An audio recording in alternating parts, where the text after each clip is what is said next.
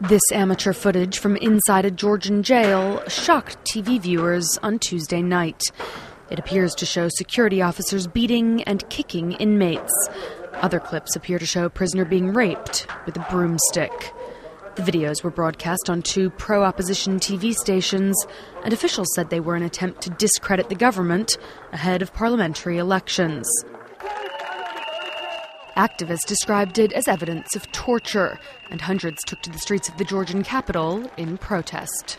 Year after year, there's cases, documented cases, and ombudsman's report about tortured prisoners. Only in last year's report, there are 140 different cases identified of torture or mishandling of prisoners. We call all these, according to the European Convention, torture.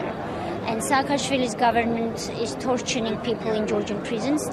The minister in charge of prisons has already resigned, and 15 jail guards have been arrested. But the scandal puts additional pressure on President Mikhail Saakashvili, whose ruling party is facing tough elections on October 1st. The opposition is led by billionaire Bidzina Ivanishvili, who owns one of the TV channels that aired the videos.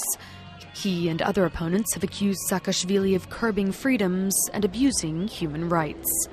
Earlier this month, NATO said Georgia's elections would be a litmus test for democracy there, as the former Soviet state seeks to join the alliance.